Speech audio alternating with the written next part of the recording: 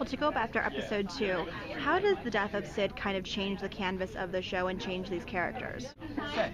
Well, here's the thing. I mean, what you'll see in the storytelling is that there is no one in this world of our show who's not touched in some way by this event that happens. And for some of them, it's a hugely personal loss.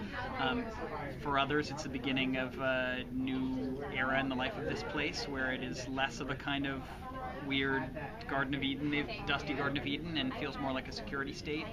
But it's that death and that event, that gunshot, kind of echoes through the entire season. And I think it echoes through the season for the people in the show. And I also think my hope is for the audience too, which is casualties of war don't only happen at the battlefield during war.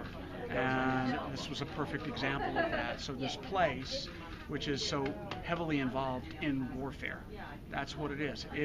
They are in warfare.